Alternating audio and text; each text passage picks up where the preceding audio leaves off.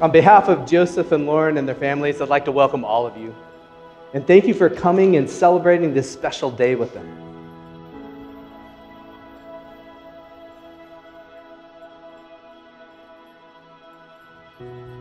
Joseph, Fred and I are so excited that you're our son-in-law. We are so excited to have a son-in-law. We hope that God blesses your journey together, and we're just so happy that we're a family. When you first meet Lauren, you'd like you've known her all your life.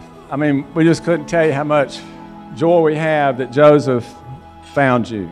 May you continue to seek after each other, desire each other, find joy in each other for your whole life. But we have been friends with Lauren since we were in 3rd grade, and you just are so special. Lauren, you are the most amazing. You're the most amazing gift, the most amazing friend. And you really have been such a treasure to all of us, and honestly, such a treasure to Joseph. And this is from Caleb's taking away. Yes. The thing that we so love about Joseph is like how much of a treasure he finds in Lauren. And it's like such a gift to know that like the man that Lauren is gonna spend the rest of her life with sees the treasure that we have always seen in Lauren. So to Lauren and Joseph, we love you so much.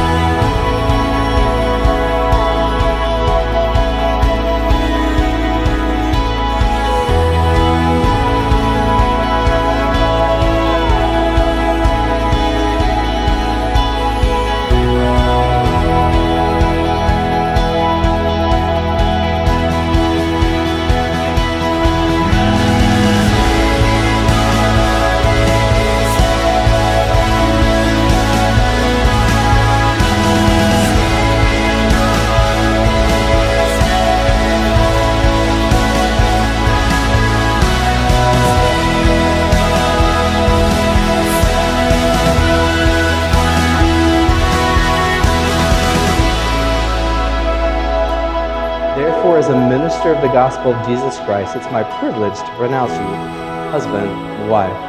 Joseph, you may kiss your wife. When the night has come and the land is dark and the moon is the only light we'll see. No, I won't be afraid. No, I won't be afraid. Just as long as you stand by me. So darling, darling, stand by me. Oh, stand by me. Oh, stand by me, stand by me, yeah.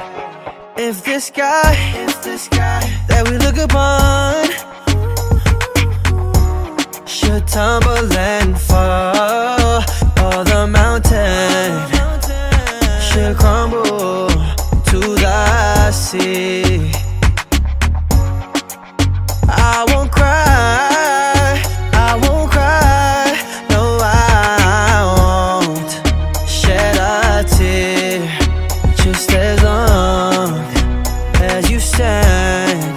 Stand by me. So darling, darling, stand by me. Oh, stand by me. Oh, stand by me. Stand by me, yeah.